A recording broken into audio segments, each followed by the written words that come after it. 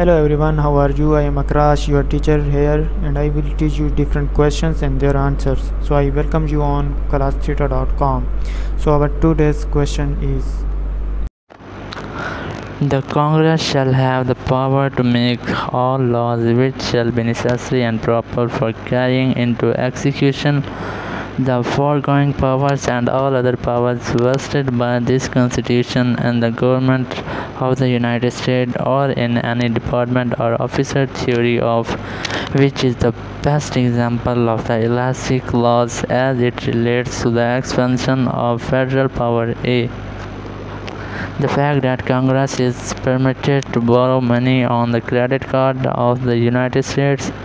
B. The passage of the 22nd Amendment, which limits presidential tenure to 2 terms. C. The fact that states are prohibited from entering into any treaties, alliances, or confederations. D.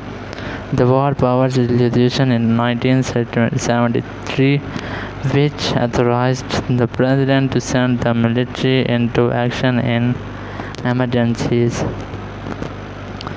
The answer of the question is D. The War Power Resolution in 1973, which authorized the President to send the military into action in emergencies. So that's the correct answer of the question. If you have any question, just leave a comment. I will be answering you as soon as I can. Thank you very much for watching the video. Please don't forget to like, share and subscribe our channel. Until next question, bye bye.